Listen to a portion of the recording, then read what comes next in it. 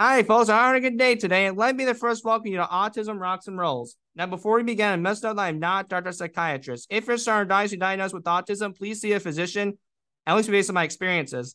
I also have a mission statement I'd like to review with all of you. The mission statement of Autism Rocks and Rolls is to take the negative stigma off of autism and other conditions that many think are disabilities. People on the spectrum are not broken and do not need to be fixed. Those who have conditions or abilities do not to be pitied. There's nothing to be sorry about. And there are some people I like to thank. First, I'd like to thank my grandmother for being my previous guest, and C2222, accept them for who they are by Grandma Alice, more information. But what an amazing person and guest. Thank you, Grandma. Also, I briefly want to talk about one of my connections. Philippa Bagley, emotional coach and owner of Choose to Change, is a great place to go if you are having trouble with anxiety. Since I have trouble with anxiety, I use her services, and it did make me feel relieved. Thank you, Philippa, for helping me out. I also need to talk about SEEK, Social Engagement Enterprise at Kelly. This is a program at Indiana University who like my work so much that they're going to help ARAR out with their marketing. Thank you, Sky. You and your team rock. We spoke with Karen Bowenlin of the Query radio station last Wednesday. She will support our winter concerts coming up on December 17th by spreading the word about them. Thank you very much. We also value your assistance. We held the regular board meeting. We will celebrate the holiday season with the board next month. We are eager to celebrate with them. I also spoke to OCaliCon 2022 virtual conference. I got to hear the stories of others, and I got to share mine. Thank you to all who were involved. The Kiwanis Idol was invited to me by Jake May and Vanessa McCleary. I appreciate you all thinking about us so much. We had a lot of fun. On a personal note, I am on fire because 2 more chefs from Cutthroat Kitchen responded to my fan mail. They were the DJ Chef and Chef Gennard Wells, better known as the Love Chef. Thank you guys so much for responding. And since the last episode, I was on the Hardy Wrestling podcast with Stephanie Hardy. What a great podcast. Now, folks, we'll be right back. We're going to hear an ad from the barn on Maryland Ridge, so let's get to it.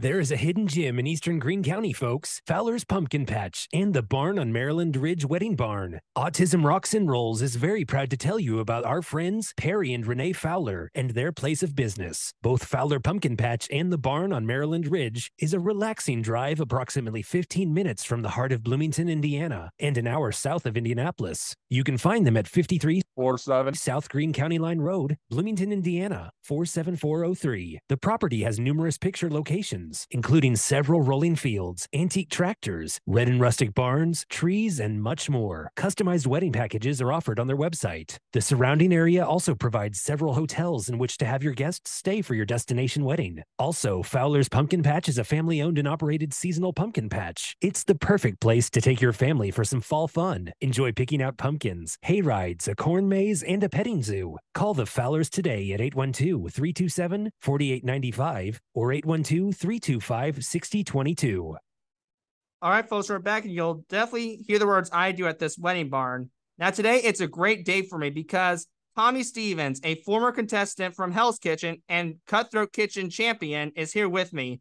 Despite being from Lebanon, New Hampshire, Tommy spent much of his early years in Buffalo, New York. He was raised in the family business because his father was a restaurateur. His life has always included the restaurant culture. In his mid-20s, Tommy first began to explore the world of food and gastronomy. Soon after that, he returned to his hometown of Brewster, New York, where he attended high school and started his first job at a full-service restaurant. His first eatery, Iron and Wine, debuted in Patterson, New York in 2017. With all this knowledge, you might be wondering why he's on my show right now. He is on my show because although he was on Hell's Kitchen, Tommy didn't alter who he was. And Tommy consistently maintained a good outlook despite the demanding and stressful situations that Hell's Kitchen offered. As he put it, when I arrived in Hell's Kitchen, my goal was to create some passion and some art. The whole time I was here, I tried to stay true to myself.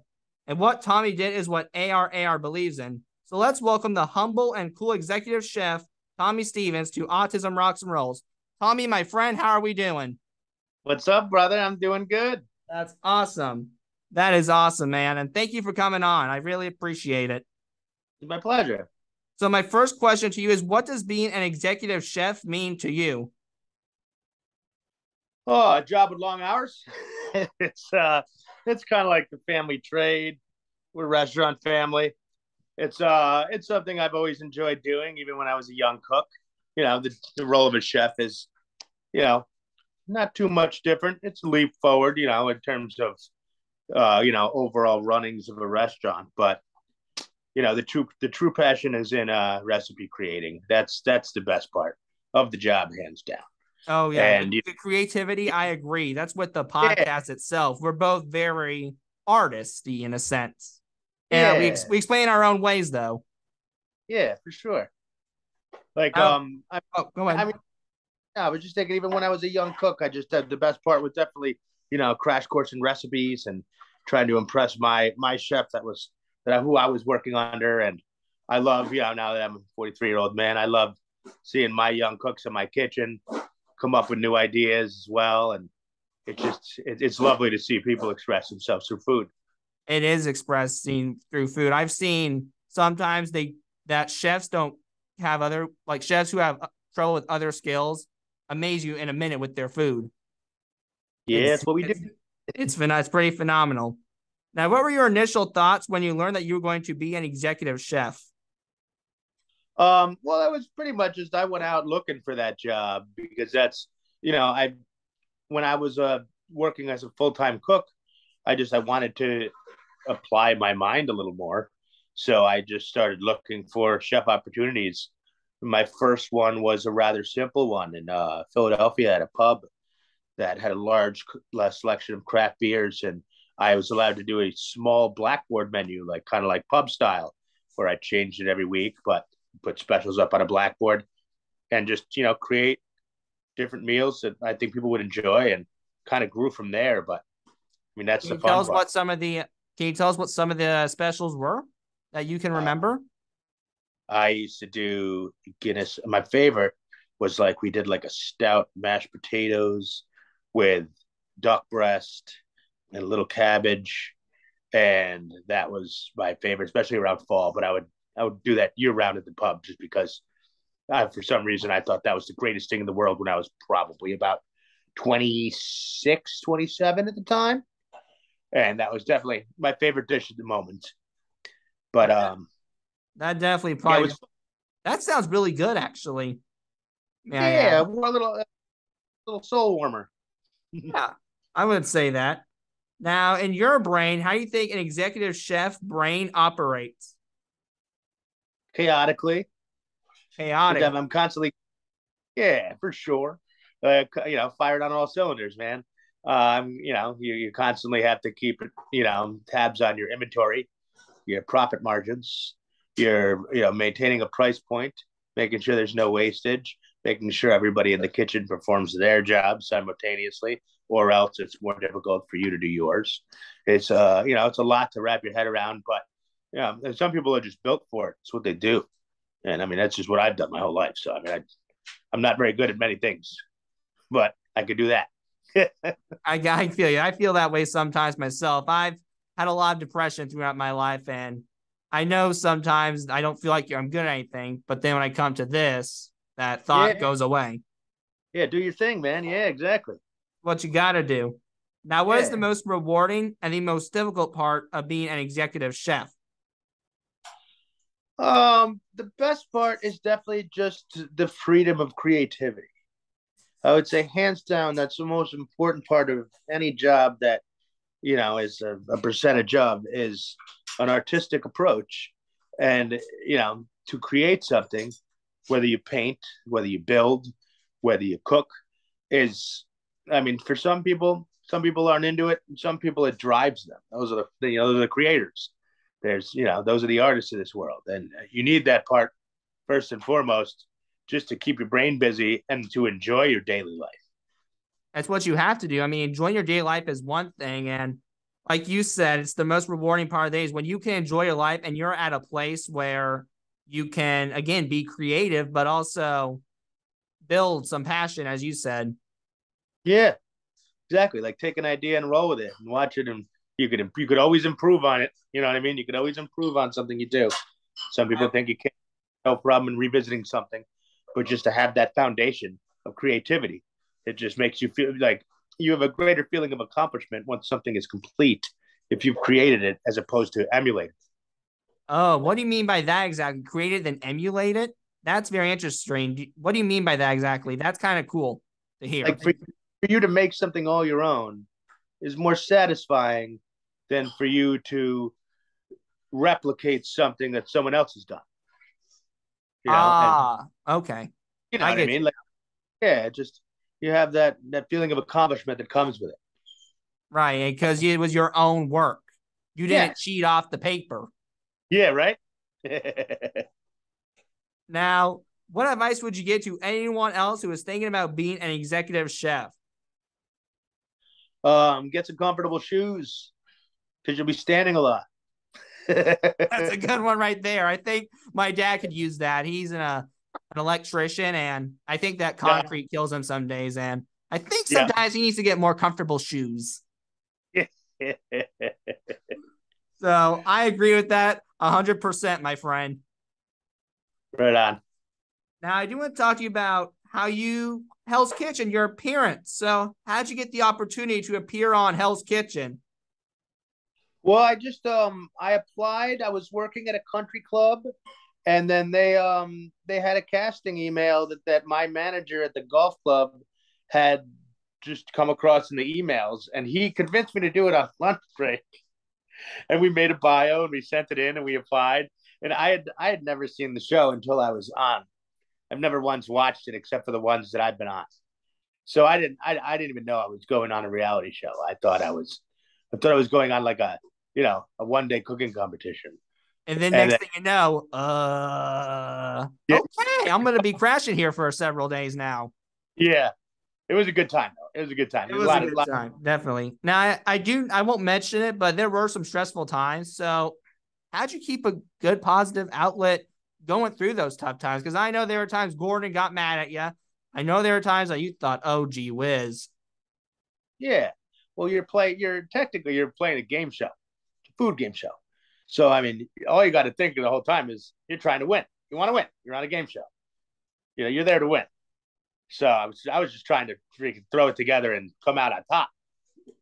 Yeah, man, I could see that. And you definitely did. There were a lot of times that I loved you during the show. There was one time, it was at the very beginning. It was this kid, he had to wake you guys up early doing the whole rock and roll. Yeah. And everyone was so mad. It was like, oh God, I gotta get up so early. And you're over here like, oh, sweet, man. I expected it.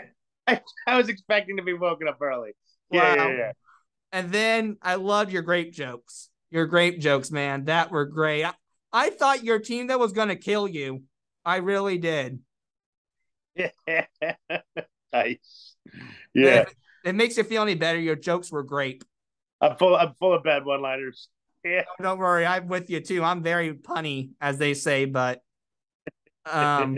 yeah, your jokes, as you said, were very appealing. Yeah, you know it. They were. And do you still keep in touch with your Cutthroat Kitchen friends like Will, Paul, or? Yeah, I mean, not all of them. I definitely probably talk to Will, Paul, Jen, Jamie the most. We have like a little group chat, say hi to each other around the holidays and stuff. Oh, what were they like? May I ask them? Were they pretty cool people? They were all cool people. Yeah, everyone was super nice, man. I met good people there. I could tell. Will, Paulie, I think, is still down in Florida. I'm not sure, but I know Will's got a new gig in the city doing the handcraft burgers, which are looking great, and they got a couple locations open, which is awesome. I've yet to go, but I was talking to him a few months ago about it when it was kind of just getting rolling forward. It was good to hear his voice. Oh, I bet it was. Now, I bet there are a lot of people out there thinking about entering Hell's Kitchen. So can you give any advice to those who are thinking about entering Hell's Kitchen? I'll just do it. Don't let the distractions distract you. Keep your eyes on the prize. Oh, that's a good one right there. Keep your eye on the prize, because you're right. That prize was pretty big, I think. And yours was the BLT Steakhouse, right? That's what. Yeah. Okay. I want to make sure with that. Now, you did get eliminated, unfortunately. So you did take your elimination very well, and I applaud you for that because I know some of them didn't take it to the best. But how did Hey, you feel when you got eliminated? I don't know. I wasn't very upset. I was in a game show. I didn't even understand why people thought it was upsetting. Because I mean, it's not the end of the world. I still had a home and a job and friends to come home to. It's not like I was returning home to nothing. I just returned home to my normal life afterwards. Yeah, and But yeah, I getting mean, it's fun. Give your all. You try to win, but it's not the end of the world if you don't. you're 100% right, man. And getting in Hell's Kitchen is honestly a great nomination itself. Yeah, for sure. No, it was fun, man. Gordon's a good dude too. Oh, I was He's about to say, are you sure about that? Because we only see the yelling. yeah, I know. They show you the young. He's a great guy, man. Oh, He, I've seen him do some nice things for people. yeah, So yeah. now I do want to talk to you about one of the reasons why, and one of our missions is being kind to one of each other, just being a good human being. So, who is probably the biggest person that taught you right from wrong? Oh wow, it's a deep question. Um, well, I would say obviously my parents, but I would say my grandparents. That's always a big, a big home run in terms of driving that one home. Is definitely my grandparents on my mother's side, who we grew up with the majority of our lives. My grandmother had raised 9 children with polio. She had the patience of a saint. So she was always a great role model because that's no easy task to raise 9 kids paralyzed from the waist down. And Oh, it just, when you watch that woman be patient in any given situation, you try to adopt the same patience. that's awesome. Do you think you have adopted the same patients? Probably not. I work in a restaurant, Fair enough. but I'll give you that. I do my best. That's all I do you my best, can do, right? It's all you can do, man. but yeah, Now, I do a lot. oh, go Oh, ahead. go ahead. No, go ahead, bro. I do a lot of charity work with the American Cancer Society. Every year we do a dinner in memory of my grandmother because she passed. And I actually work closely with Tracy Walsh locally, who when before I was born, when my grandmother would do work with the American Cancer Society, she her partner at the American Cancer Society that she'd collaborate with at the time, I forget her name, I never met her, but her young secretary in her teenage years was Tracy Walsh, that I coincidentally met. And now I collaborate with, 30 years later, doing charity dinners and things with the Cancer Society through her. So the apple didn't fall far from the tree. We try to carry that torch every year. Yeah, and I just learned that. I want to think of it. Let's get into that a little bit. So, how did your not your grandmother's cancer battle affect you? It was very a lot of it was kind of caught late, so it wasn't. It was probably about a year and a half where it really, we saw her health, take a turn, but she was fighting through it. I mean, she was a tough broad, so she fought through to the end, and she smiled the whole time, and she's a sweetheart. But it was my first hands-on, like, close experience with cancer, just how it affects families and people, and it was intense. You know what I mean? You can't change anything about it, but we just did our best to be there with my grandmother, be there for my grandmother, and just help her in her older years. She lived a long life, so it was, it was a late in life thing. It wasn't like too young in life, but it's still, it was something the family came together and kind of dealt with. Yeah, is that why you shaved your head for her? If you don't mind me asking. No, actually, I always had a shaved head. The only reason I had hair on Hell's Kitchen was because I had a bet with my dishwasher, $100 bet, who can go the longest without cutting their hair, just for fun. Because I always had short hair in the kitchen, as did most of the employees. But I was working at the Country Club at the time, and my little dishwasher from Guatemala, Lenny, he said he's going to make me a bet to see who could have Jesus hair, is what he said first. And so we both stopped cutting our hair at the same time to see who can grow it the longest, and made a deal that the first one to cut their hair would have to chuck up $100 to the other one. and he treated. And when I was on Hell's Kitchen, and I still didn't cut my hair, he cut his hair, and I came back, and his hair was gone. And I You're gave him like, hell for it. oh, I won the bet. Nice try. I didn't. I won the bet. Yeah. I like my hair short too. I mean, I don't like it long because mine grows out like nuts, and then I turn and then it looks like a big afro from the 80s. Nice. So My hair grows fast. My mine hair does goes too. super fast. Except mine doesn't go like Yeah. down. It just goes like Out out. crazy. Yeah. Like you got your vertical outlet. Yeah, exactly. Nice. Now, let's go into more about this niceness. So is there any advice you can give to those who might have learned from their mistakes and are trying to do right? And I'm not just talking about like a kid who had a tantrum, he's trying to fix his mistake. I'm talking about those who have went the wrong way, because I'm not saying you haven't. I'm not trying to get there, but you're just a nice guy, and there are some people who could probably take something from you.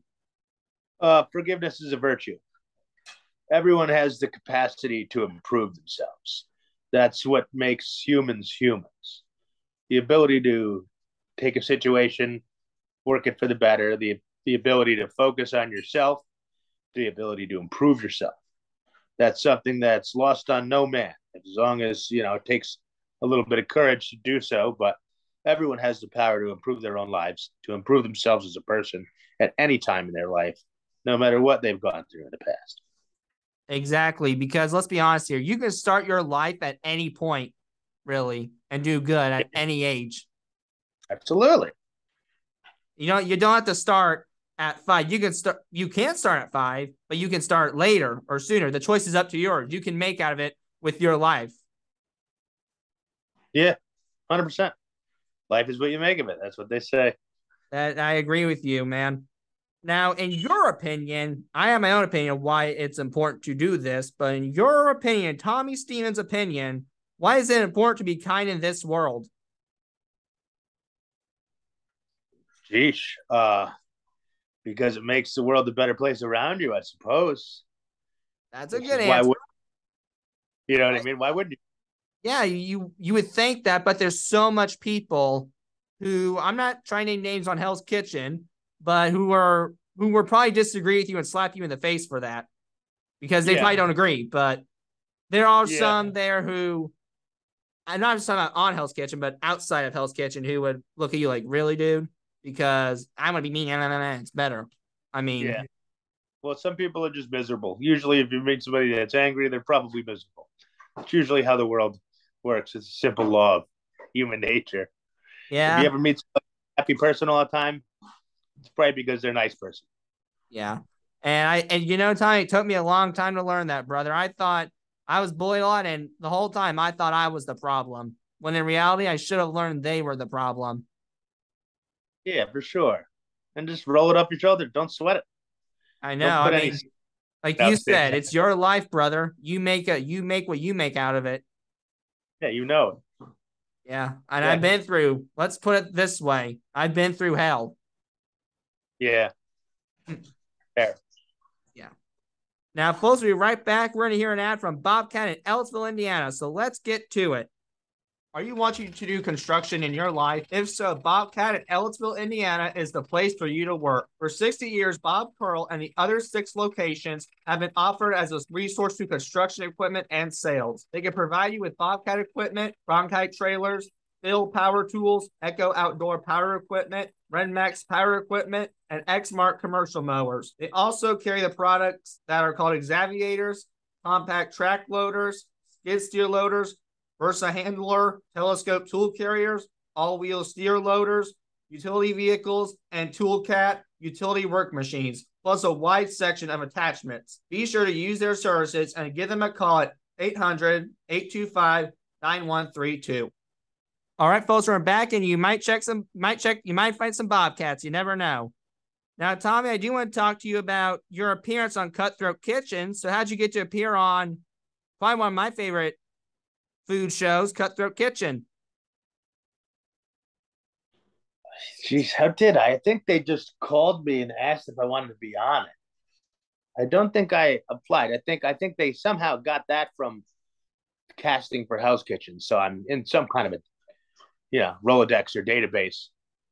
But that show was fun because it didn't take a long time, which was nice, and it was and I had good people I met on it, but it was a lot of fun. It was just a fun show.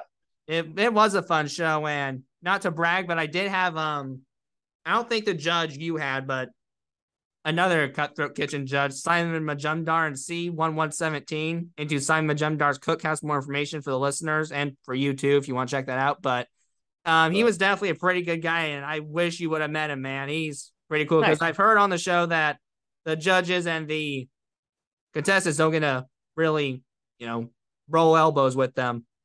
Yeah, we don't talk to them too much. I remember I think I had Jet Tilla. There was a gal with Antonia LaFaso. Yes, that was her name. Good call. Because you appeared twice. You appeared on the one you won, the original one that you won, and then an Evilicious tournament. Yeah, there was that one too. Yep. And just out of curiosity, out of all the sabotages you went through, and I'm talking about your Evilicious one and your regular one, which one was the hardest sabotage that you had to go through in Cutthroat Kitchen? Oh, I remember one of them you had to use your left hand. I remember that one. That's pretty difficult. But then there's different degree of difficulty. That one was at least relevant to food.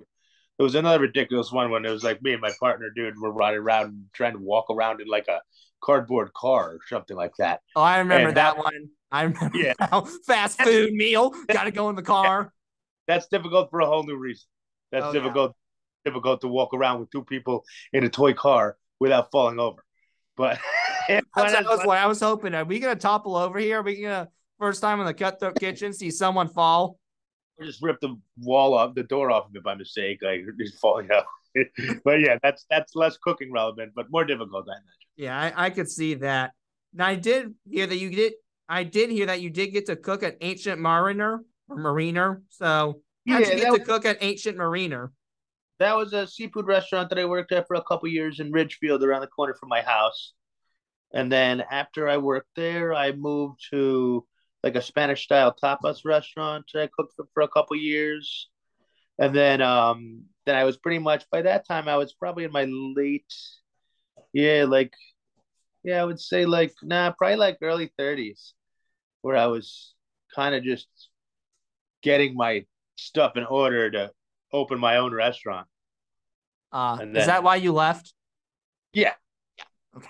I figured it was, but I wanted to make sure. But do you have any good times you could share with us at Ancient Mariner? Oh yeah, it was a fun place. I mean, all the regulars were great, and Ridgefield's a great town. It's a beautiful town. It's 10 minutes down the road from me right now, but it's Connecticut town, and it's just really nice. They have a lot of family owned and operated restaurants. There's a great sweet shop, and it's just like a little cozy American town where you can take a walk down Main Street on a summer night and pop your head in, get some to eat somewhere. Go two places if you want to eat. Go out to the sweet shop for dessert. It's just a nice cozy town. Check it out if you're ever in the area. I will. What's the town again? Can you say one more time so I can process it, please? Ridgefield, New York. Connecticut. Oh, Connecticut. Okay, I'm sorry. I live in New York, but I'm right on the Connecticut line. So. Okay, Ridgefield, Connecticut. I'll definitely check her out, man. I'll remember that. I'm a big traveler. I like to go around and see the world. So maybe Ridgefield, Connecticut's on the list. Who knows with me? Nice. Now you do currently work at your restaurant, Iron and Wine. So how'd you get to be an executive chef and the owner for Iron and Wine restaurant? Well, it's pretty easy when you're the owner. You make yourself the executive chef. Yeah. So I don't know. I took a visit Sloan and I looked around for a location. It took about a little less than a year, but I was looking around, just trying to find the right spot to do it. And I found a restaurant that was actually owned by my previous employer years back. And then I bought it from the guy who was selling it at the time. And then just got a couple of my old friends, a couple of my old cooks I opened with. And they worked for me for a couple of years and moved on to better things. But I opened it with a couple of old friends, Matt and Josh, and they were my main kitchen guys. And then we just hit the ground running and opened a tiny restaurant. And that's awesome. Isn't it then some new American to it too? Because when I looked online, it said new American restaurant.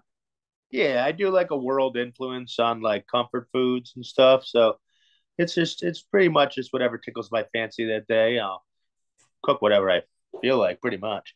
I tell I people got it's I tell a lot of people that it's food that chefs want to eat on their day off. you. Got it. That works, right? Yeah. Now, speaking of the food, can you tell us? Try that again. Speaking of the food, can you tell us some of the food you serve and what would you recommend on the menu?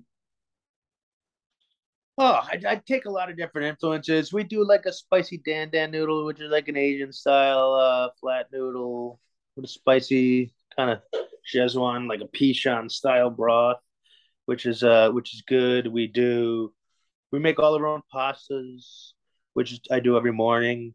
We do a nice butter chicken, what I just put on the menu about a month ago. It's people dig. It's pretty much I change it whenever I get bored.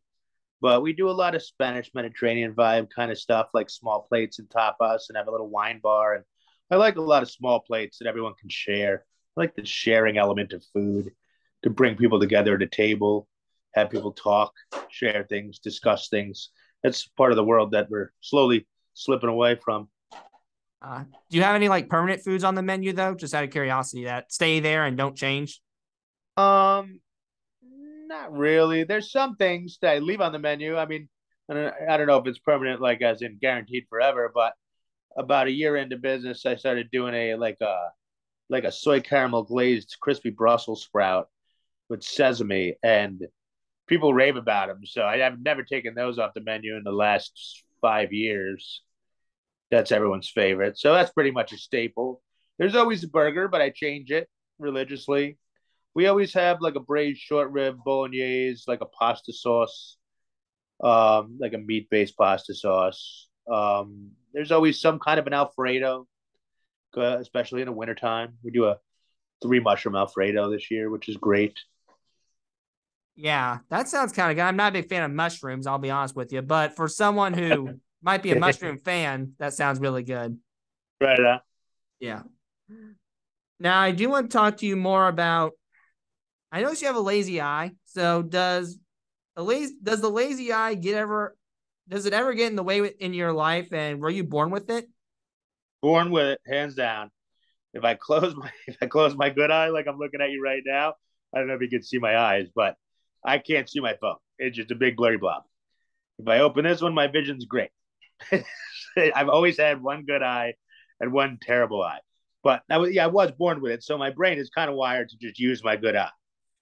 Like I don't really have issues with. I have no point of comparison. You know what I mean? Yeah, I've always been like you're this. the one-eyed pirate. Yeah, right. Exactly. You might as well get an eye patch on it, right? I had surgery on it 3 times about 3 years ago, 4 years ago. About yeah, look, I'm thinking 4 years ago sounds about right. And because my retina detached and it went blind, and I do notice a difference when it's not working because it's definitely different. At least I can see things moving when it's blurry. I know something's there, so I have peripheral. But no, it's funny. Like I never really thought I depended on it that much with one good eye, one bad eye until I lost my bad eye, and then I was wearing an eye patch around work for a couple months after the surgeries, and everyone was laughing at me because I ordered a white leather eye patch like the nurse from Kill Bill on online, and I was wearing it around my restaurant. You're like, may I take your order? Yeah, Arr. exactly. So I do notice this. My favorite thing with the Hell's Kitchen when you came in the first door is that tattoo on your forehead. I love it. The rock Yeah, and roll tattoo on right there. And I still know you're there. like tattooed everywhere else. So can you tell us about some of your tattoos? And do any of your tattoos mean anything special? Yeah, I got one on the side of my head that looks like it's a black rose that I got when my grandmother passed, the one I was telling you about. I also have a tattoo from when my father passed away a couple years ago that I got, and it's a swallow. It's like a old American style sailor tattoo with a couple of raindrops underneath it because old sailor folklore is if you're out at sea and you see a bird over the ocean, they say that it carries the soul of the deceased at sea from the water to the heavens. And I thought that was fitting for my father passing, considering we grew up on a lake together. Oh, that's cool. What lake was did you grow up? What lake did you grow up on? Was it I, one of the? I I live on it right now. Here, check it out. Okay, sure. It's called Peach Lake, and it's probably hard to see, but you'll see a nice sunset out the window if I point my phone at it. Can you see it? Oh yeah, I see it. Yeah, that's very lovely, man. Yeah, that's outside. That's outside my front door. Yeah, that's called you call it's called Peach Lake. Yeah, yeah. It's a little lake. It's small. It's Yeah. about a. It's literally like a mile across, a half mile wide. A couple of neighborhoods on either corner of it, Is and nice in the summertime. We go putt around in a boat and go fishing. oh you like to fish? Yeah, sometimes probably about twice. Oh man, fishing's one of my hobbies too. My and my dad go fishing sometimes. I'll tell you a good spot to fish is what's it called? Batesville, Mississippi. There's not Oh, much there, but they have good crappie fish. nice, nice. It's really good, and we take a lot of them home. We don't do it as much because we had to sell our pontoon boat because we didn't use it a lot.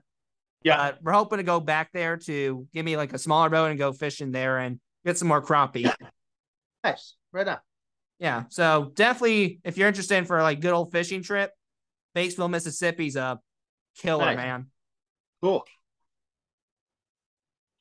Now I do want to talk to you more Oh, about. Oh, sorry, I thought my bad.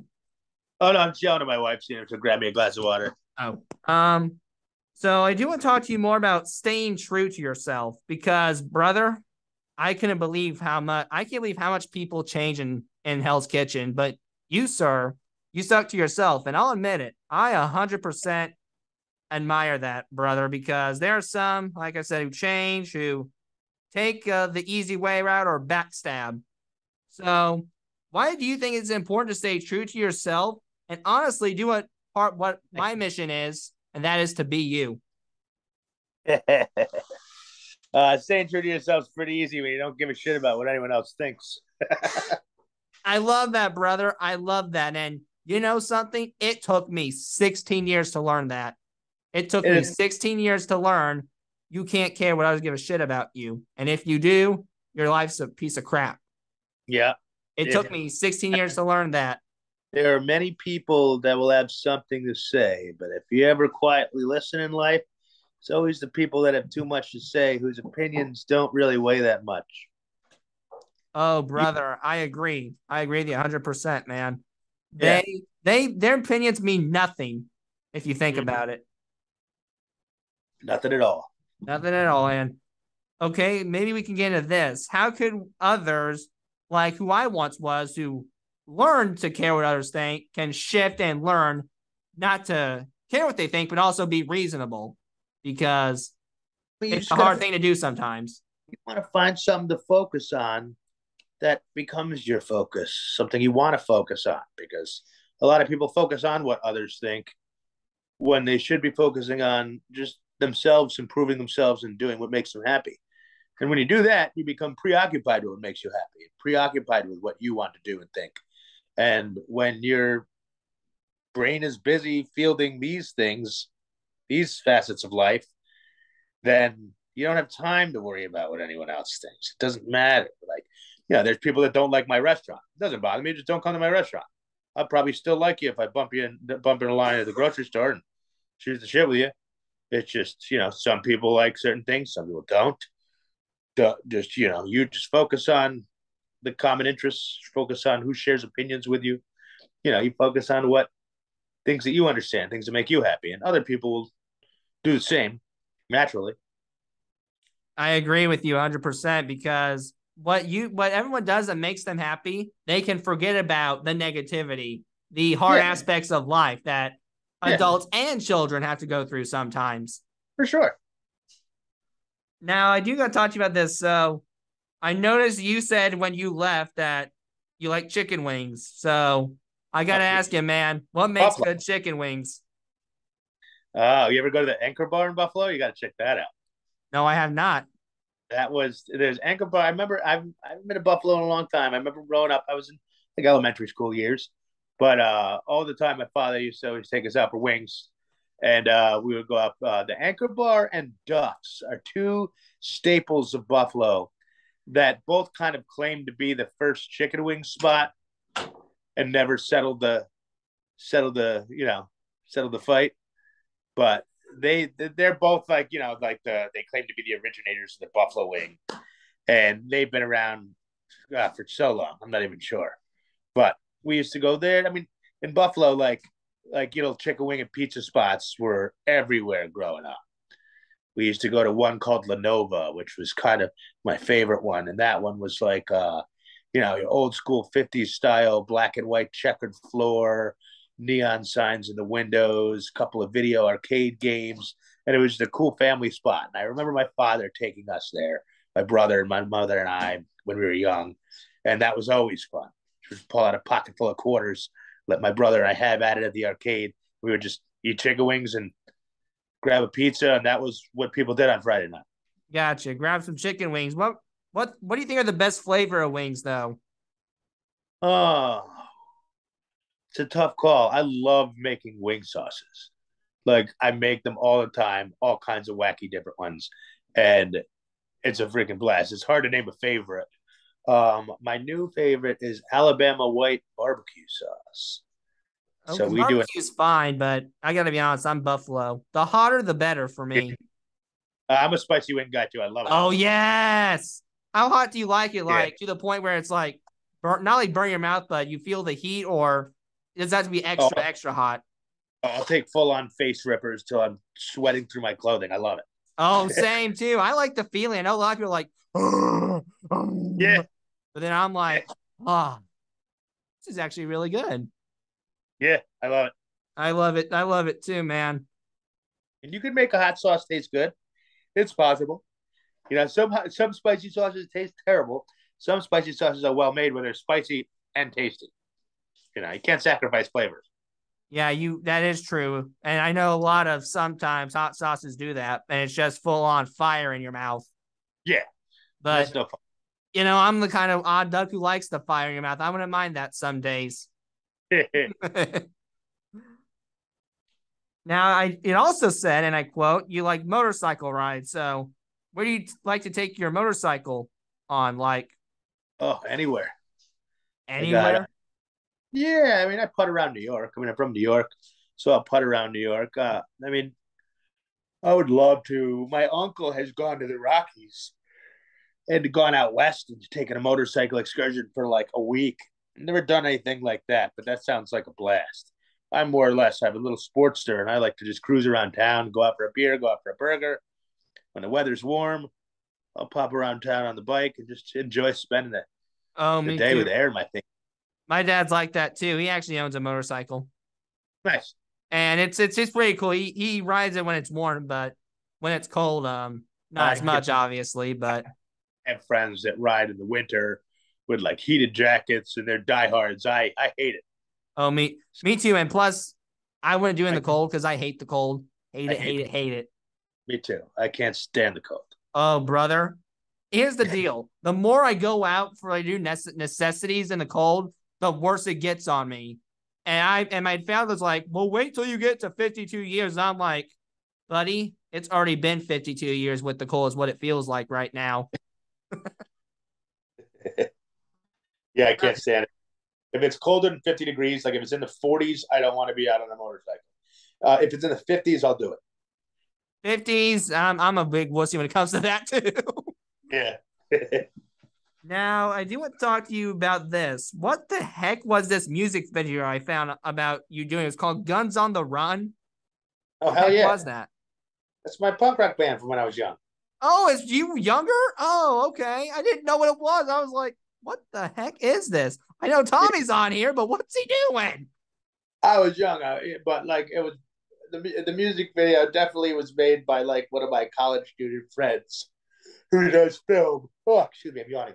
But yeah, I mean, it was it was like a zero budget music video. Just do what we could with our computers at the time. Yeah, and at least it was something. There's sometimes in life you gotta prefer something than nothing, but I think the problem was I was just confused on what it was. I was like, Oh, is it a music? I mean, Yeah, you maybe can maybe buy a it. little like you said, maybe a little more higher technology. I think you can buy it on iTunes. Buy the album. Oh God. Oh God. How much buyers have you gotten? Yeah, I don't even know. I like I it was so long ago, but I did just get married, and all of my best men in my wedding party were my band growing up. Oh. Hey, you should did you guys play it at your wedding? No, I'm very rusty. I once in a while, but I was so well practiced back in the day, and I do not practice as often as I should as a guitar player. Gotcha. Well, folks, we'll be right back. We're going to hear from Unlocking the Spectrum. So let's get to it. At Unlocking the Spectrum, we are committed to making the highest quality ABA therapy accessible to all children with autism. What's up? Can I run and blow my nose during the commercial? Go ahead. Wait.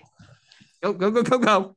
At Unlocking the Spectrum, we are committed to making the highest quality ABA therapy accessible to all children with autism. We pride ourselves in offering fun, compassionate, and data-driven programs for individuals with autism and unparalleled support for their families. Our personalized approach means that every unique child is given just what they need to reach their maximum potential. We are so happy to support Sam in his mission of taking the stigma off of autism. You can learn more about our services and employment opportunities in both Indiana and Texas at unlockingthespectrum.com. or by calling 855-INFO-UTS. That's 855-INFO-UTS. All right, folks, and we're back, and you'll definitely unlock the key to success if you check this amazing clinic out.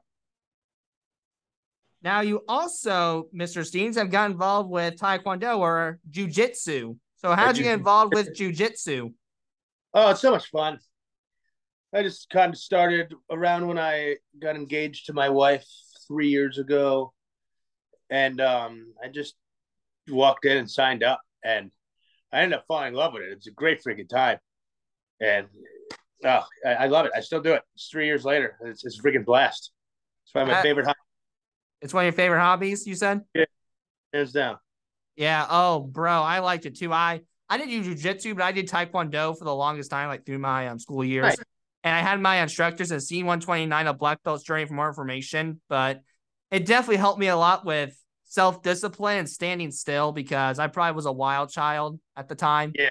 If that makes any sense, you didn't know I was going to do. I wasn't like a bad kid. I was just very mischievous, I guess is what you put it at. So definitely made me into a better person. And that's kind of the question I have next is, has jiu-jitsu helped you in any way as a person? If so, how? Definitely just makes you a calm-minded person. It actually makes you more peaceful, despite what people would immediately think that is violent, which it is. But when you're taught that kind of thing, you become a more calm, peaceful, quiet, confident person. Where, you walk softly, carry a big stick, as the expression goes. It's just it's good for your character. It just definitely does make you a different person. You look at things differently. Okay, let's go into a little bit more. What have you looked at differently? I just don't really get as angry at anything anymore. It's strangely calming, and I don't really know exactly how. But when you wrestle around with a bunch of top tier martial artists all morning long, it's very humbling. At the same time, it makes you stronger mentally and physically. And then you learn not to really get upset at other things in life because they're so insignificant compared to if you were actually be in, say, a life or death situation where you would need to apply said knowledge. Like, long story short, there are many greater things in life than what gets your average person angry that you should probably devote that attention to and not allow small things to distract you so much on your day-to-day as a lot of people let them. Right. And I see that. I think sometimes we humans fly off the handle when we don't need to. Exactly. And then, it improves your problem-solving abilities. Not necessarily physically. It just, you apply that physically in training, but then it just makes you more patient solving a problem outside of that world as well. Yeah, I would agree with that. Now, I do want to talk to you about your wife. So, how did you meet your wife? She was working at one of my restaurants back in the day, and then a couple years went by, and I bumped into her again, and we ended up going on a date, and ended up just hitting it off years ago, and just didn't stop dating really. Gotcha. How does your wife help you out from a personal standpoint? Well, she works with me, so we both run the restaurant together. That's big. That's a big deal. I'll give you that. I mean, has she helped you as a person as well? I mean, 100%. She's also maybe a more calm person. that's good. And hey, a lot of times that's what people need in life is someone to help them make them calm. And I think I'm still waiting for that someone, but we'll see if it happens. Now, folks, we'll be right back. We're going to hear from Great White Smoke. So let's get to it. In the town of Bloomington, Indiana, you can find the best barbecue meat at Great White Smoke. Owned by Dave White, Great White Smoke offers meat catering for events such as weddings and birthday parties. They've won awards such as the 2021 #1 food truck in America Grand Champion and the 2019 Kentuckyana Barbecue Pitmasters King of the Q. If you're looking for someone to cook meat for your event, then Dave is your guy. Book them for your next event at 812-229-7571. You can drop them an email on their contact page as well. All right, folks, we're back, and if you check them out, you definitely won't be hearing smoke on the water, but smoke on the grill because their meats are pretty good. Now, speaking of meats and food, Tommy, we're going to wrap it up here, but these are just for fun. So my first for fun one is, what is your paradise meal or favorite food, and why is it your favorite? And I'm guessing with you, is it wings? It's one of them. That's a tough question to ask someone their favorite food because I love food, obviously. Hey, look at me, brother. Look at me for a minute.